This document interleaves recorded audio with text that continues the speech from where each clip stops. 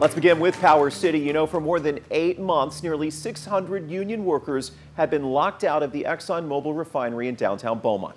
And during this time, many petitions have circulated to remove the union from representing workers. Now, a vote took place with the National Labor Relations Board, and those votes got impounded on December 29th. The NLRB says that they need time to investigate claims of unfair labor practices by both the union and the company. But what led to that decision? New information 12 News obtained through open records shed some light on what went down. 12 News reporter James Grant dug through the documents. James is live tonight. What can you tell us about the pending charges and how they're impacting contract talks? Yeah, Letitia, Jordan, I filed a Freedom of Information request to the National Labor Relations Board to find out more about what each side is saying. Now, there have been 2 charges filed by the union against Exxon and 1 charge filed by the decertification group against the union.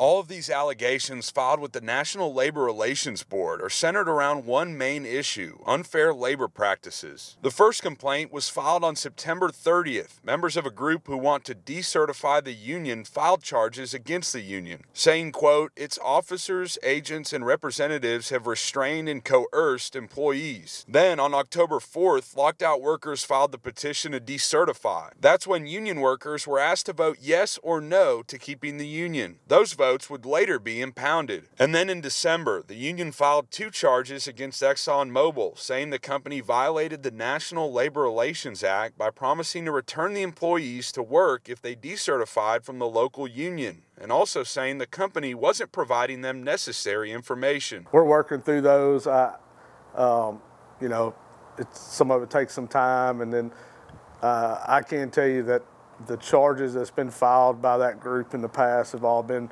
either withdrawn or thrown out, you know, for no merit. Right now, a count of the decertification votes cannot be conducted until all 3 of these cases are investigated. What they rule on as far as our charges against the company can make a difference. Gross says he doesn't believe the charges filed should affect any potential contract talks. The oil giant and union met late last week, but were unable to reach a deal.